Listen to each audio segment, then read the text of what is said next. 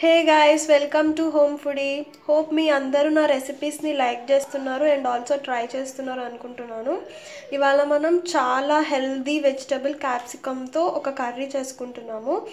ఇది ఎవరికి నచ్చకపోవచ్చు వెజిటబుల్, కానీ చాలా టేస్టీగా ఉంటుంది. ఇలా నేను చెప్పినట్టు ట్రై చేస్తే మీరు షూర్గా లైక్ చేస్తారు. సో దీనికి మనకు కావాల్సింది main ingredient capsicum. Medium size pieces cut చేసుకోవాలి. మీడియం సైజ్లో కట్ చేసుకున్న onion pieces, dry coconut powder అనమాట, ఎండు కొబ్బరి. ఇది మిక్సీ చేసుకొని పెట్టుకోవాలి, లేదు అంటే మీకు బయట అవైలబుల్గా ఉంటుంది రెడీగా.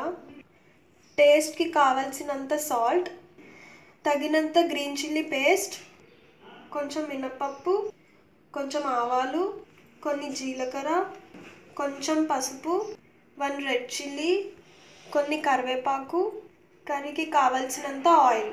కర్రీ చేసుకోవడానికి ఫస్ట్ ప్యాన్ హీట్ చేసుకొని ఆయిల్ వేసుకుందాం. ఆయిల్ హీట్ అయ్యాక రెడ్ చిల్లీ వేసుకోవాలి, కొంచెం మినపప్పు, కొన్ని ఆవాలు, కొంచెం జీలకర్ర మిక్స్ చేసుకుందాం.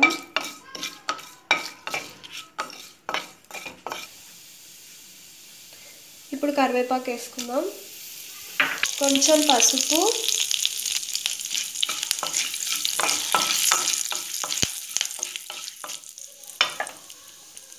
ఇప్పుడు ఆనియన్స్ వేసుకోవాలి.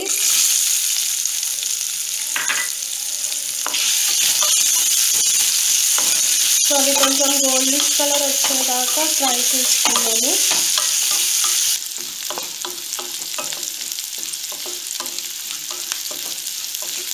కొంచెం సాల్ట్ వేసుకుందాం. ఓకే, గోల్డ్ బ్రౌన్ వచ్చినాయి కదా, ఇప్పుడు క్యాప్సికమ్ పీసెస్ వేసుకుందాము.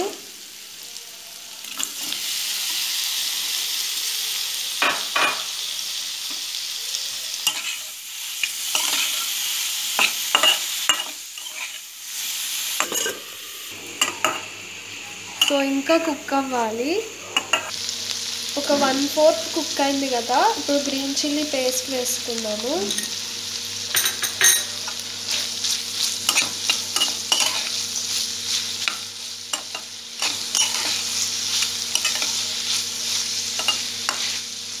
ఇప్పుడు మూత పెట్టేసుకుందాం మళ్ళీ. క్యాప్సికమ్ కుక్ అయింది కదా, ఇప్పుడు అందులో కోకోనట్ పౌడర్ వేసుకోవాలి. మిక్స్ చేసుకుందాం.